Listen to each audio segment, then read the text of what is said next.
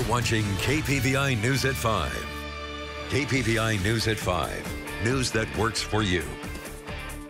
The increase of overdose deaths caused by synthetic opioids is at a record high nationwide and here in eastern Idaho. KPVI News that works for you journalist Kylie Gibson has been researching this issue locally for the last few weeks, and she joins us now live from the newsroom with more on this crisis. Kylie. Across the country and in Idaho, law enforcement agencies continue to deal with a rise in drug cases and overdoses, specifically fentanyl. This is the first of a three-part series called Fighting Fentanyl. This is something that is gripping our nation across the board. It's something that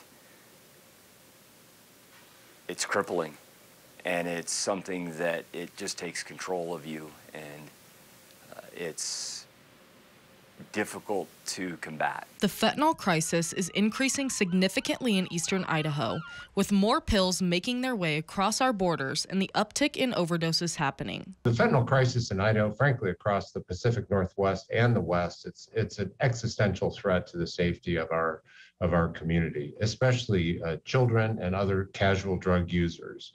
Fentanyl is a synthetic opioid that is 100 times more powerful than morphine. The lethal amount is just 2 milligrams. Just to put it into perspective, 1/100th of this standard business card is considered a lethal dose of fentanyl. These synthetic pills are being transported from China to the U.S.-Mexico border, where they are bought for about $1, and they are making their way to Idaho, where they are charging nearly $30 a pill. Fentanyl, when it was designed as a painkiller, they have ways of controlling it at the pharmaceutical level so that they're ensuring the dosage rate.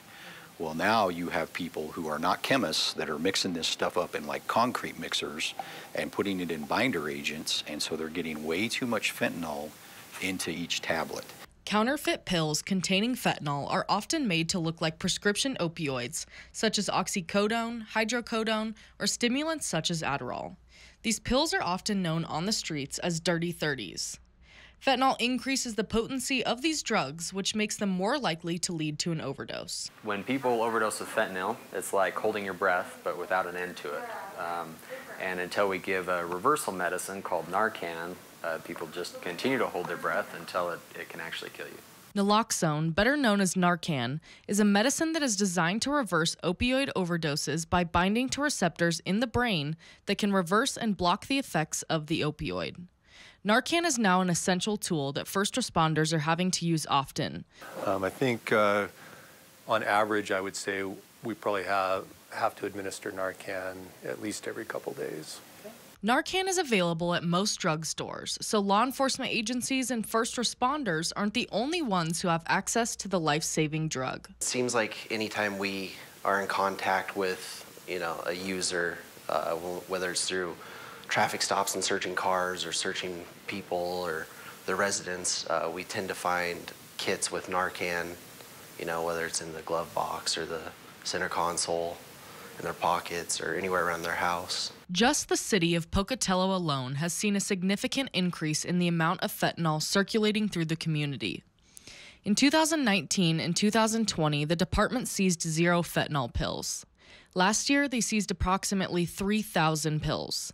And so far this year, they've seized over 10,000 pills. Right now, there's a 30% chance that you could die from taking 1 pill.